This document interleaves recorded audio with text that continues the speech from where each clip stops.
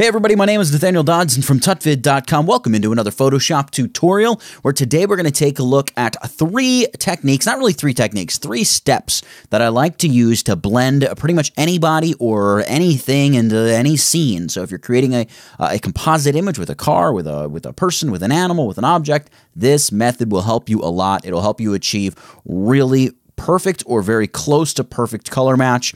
It's really effective. It's easy to do once you've kind of done it a time or two, and I think you'll really enjoy it. So without further ado, let's jump into Photoshop now and check this thing out. Well, all right, here we are in Adobe Photoshop, our favorite place in the world, right?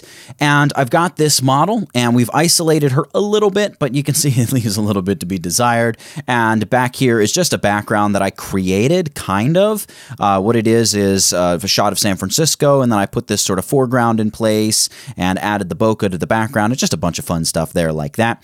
But we're not going to worry about that. We're going to worry about making her look like she actually belongs. And it's going to begin with masking her. Now, instead of dragging you through the whole arduous selected mask and masking process, we're going to go select. We're going to say, hey, load selection, because I've already saved the selection here. And I'm going to load my model mask and hit OK. And here is the mask that I've already created. And then it's a matter of going layer, layer mask, reveal selection. There it is. Normally I just hit the little mask icon, which does the same thing. So there we have it. We have our object, or our model in this case, and we've got her masked into place. Now it looks funky because there's no shadow. I could go and add the shadow. I kind of want to talk about the shadow later, but the shadow down below it's going to do a lot to make things look like they're blending in. But we're not going to play with the shadow right now. We'll get back to that later. Let's focus on the task at hand. Let's match her up with this scene. And here's the way I like to do this. There are a lot of different ways you can do it, but this way I've learned and I have loved it for the last probably 2 years now.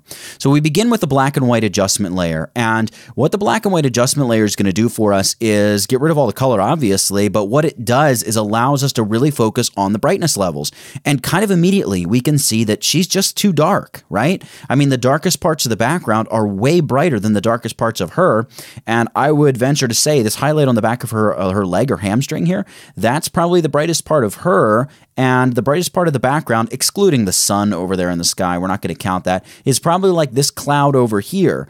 And this cloud is not quite as, it's a bit brighter. It's not quite as dark as the highlight on the back of her leg. So we want to try to match these up a little bit. How do we do that? Well, we can do it by eye. We can use the eyedropper tool. We're going to select the running model layer, and we are going to add a levels adjustment layer. Now, you could use curves. I kind of prefer curves, but considering this is a tutorial, we want to keep it easy for everyone involved.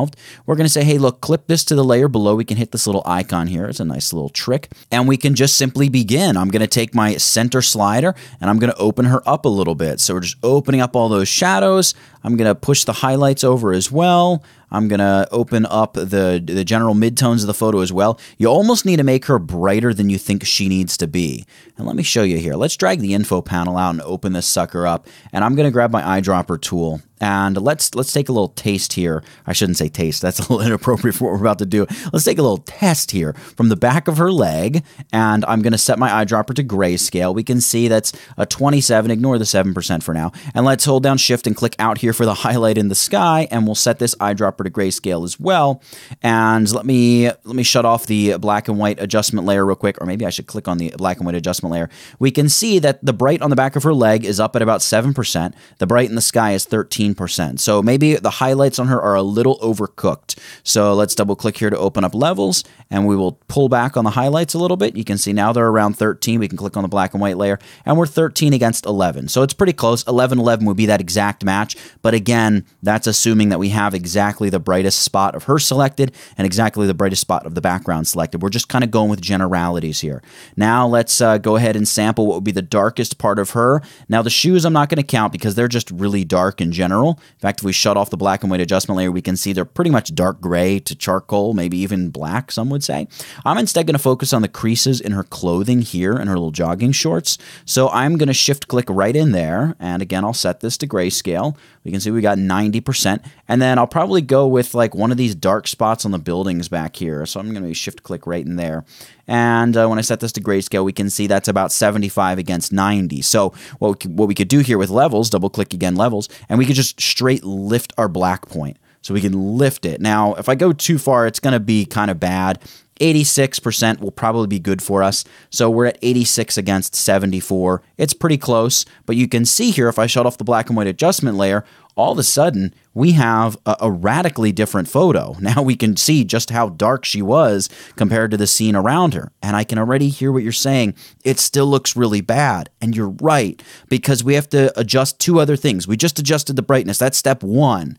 We also need to adjust saturation and color. So we're going to attack the saturation now, and then we're going to jump in and attack the color, and then we'll kind of assess the whole thing. So here's how we do that. We're going to do saturation now, and we're going to use what's called a saturation mask. So click to add a selective color adjustment layer, and you want to go into each of your color channels here. We'll begin with reds and tune the blacks back to -100. So zip through and do this. I've got it set to absolute as well, not relative. Greens, tune the black back to -100. Cyans, black back to -100 if you can get it to stay. Blues, of course, back to -100. And last but not least, magenta is back to -100. Now you can see what this is doing. It's just making the image look bad, and that's fine. That's what it's supposed to do. Then we're going to go to the tones, the whites, the neutrals, the blacks. So we're going to go whites, and here we're going to boost the blacks way up. So we're going to do the same for neutrals, and we're going to do the same for blacks.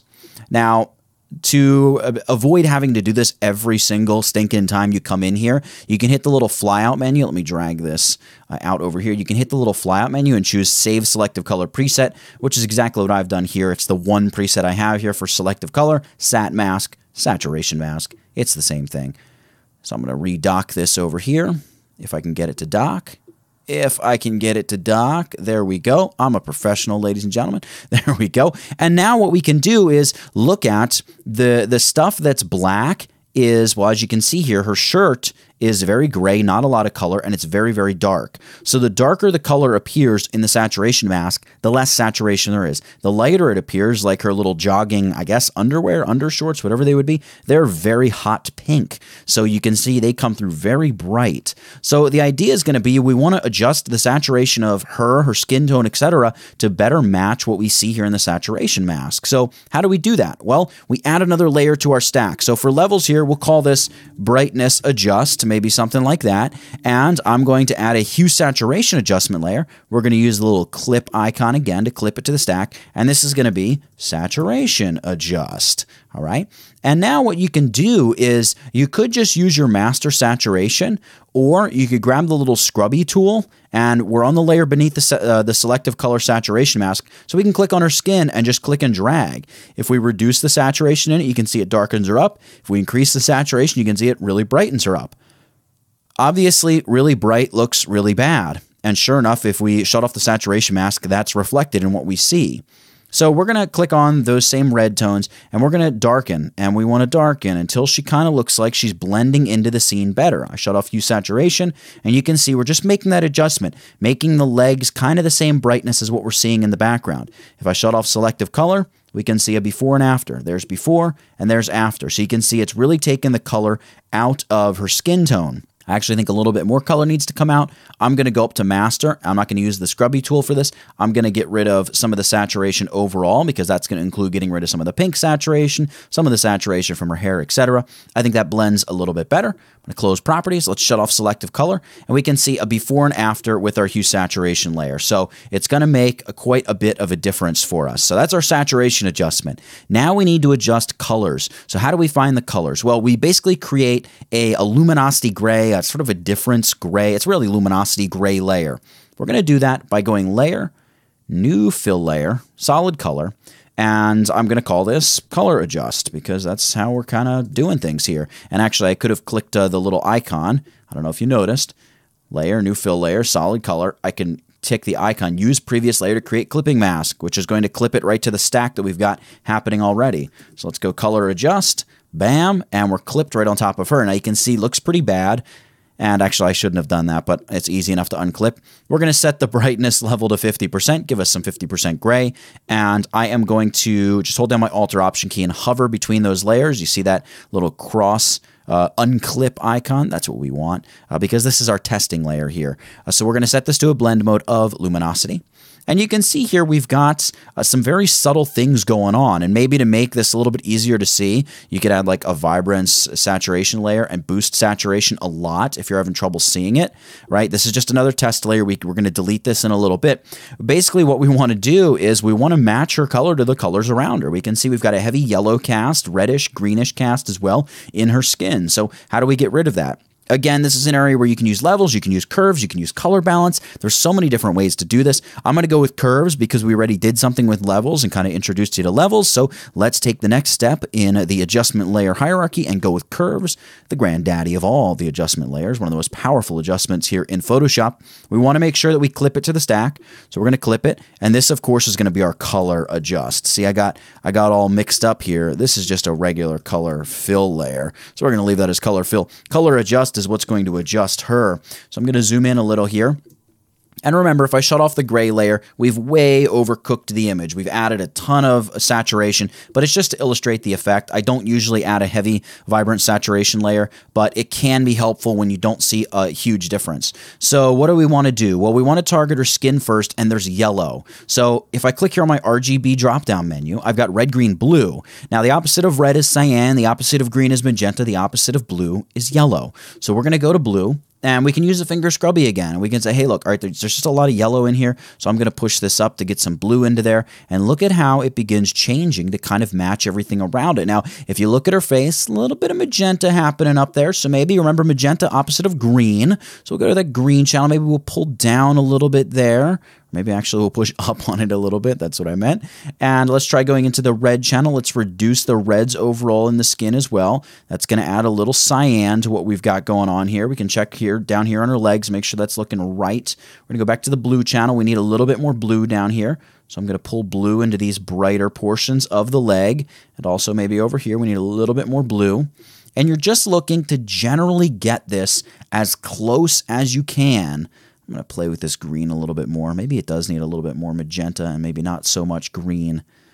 I don't know. The whole point is you can really play with it. Let's go back to blue.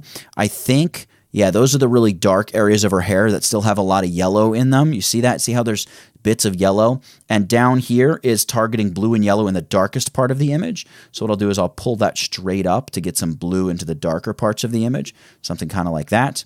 And maybe actually we need to do the same for our highlights just to really help them blend a little better. All right, let's shut off our saturation and color fill layer and zoom out. And we can see what this color change has done for us. I'm going to close my properties and info panel.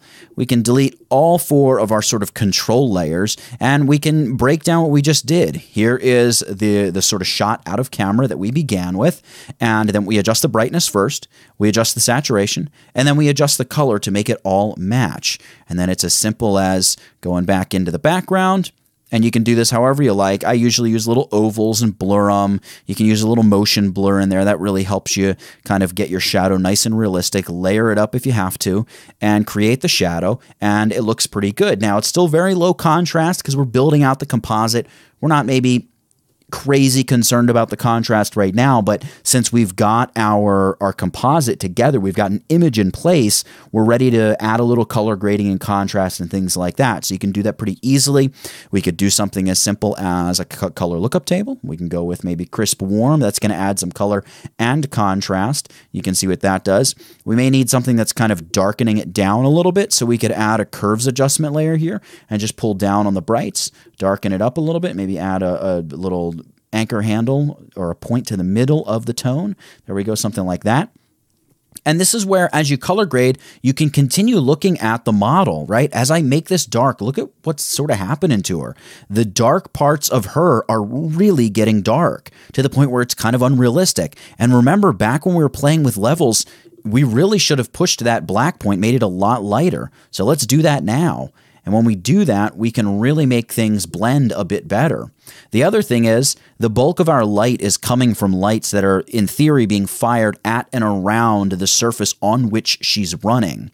So her legs up to kind of her hips will sort of naturally be a little bit brighter than she is if this was like a true, like she was really there in this environment. So again, to match the brightness, one thing we may do is come into this brightness adjust layer, select the mask, and grab our gradient tool, just a simple black to white gradient. I'm going to zoom way out here because I'll just hold down shift and start way up near the top and just drag out a very subtle gradient. See how much that darkened up the top of the image? See, and that's all we did was we added a gray fade to the mask. So something like that can really help the image just be pulled together. Now, maybe the gray is a little too strong, and if it is, you can just make sure you select the layer mask, go Image Adjustments, Levels. We're now applying a levels adjustment directly to the mask, and we'll do what we've always done. We'll just lift the black point.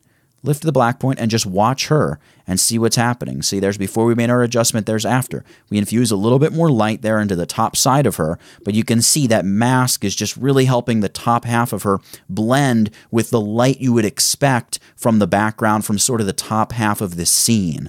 So there you have it. We got started with this image here, where she wasn't cut out. Well, I didn't really show you how to cut her out, just create a mask and select a mask and fun stuff like that. But we cut her out, applied a mask, threw some levels on that to brighten her up, matched saturation, matched color, and then did some color grading and lightness work. And you have an image where she looks like she properly belongs in place, just like that.